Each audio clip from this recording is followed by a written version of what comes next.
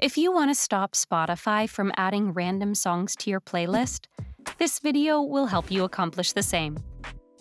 If you are wondering why Spotify adds songs to your playlist, it's because of the Smart Shuffle feature. Here's how to fix it. Just take a note that if you want to disable this feature, you must subscribe to Spotify Premium.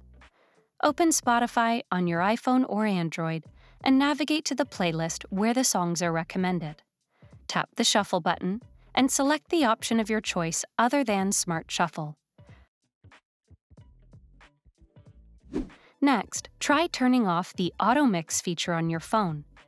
Open Spotify on your iPhone or Android and tap the profile icon. Tap on Settings and Privacy. Scroll down to find Auto Mix. Turn the toggle off next to Auto Mix. This should surely fix the playlist issue.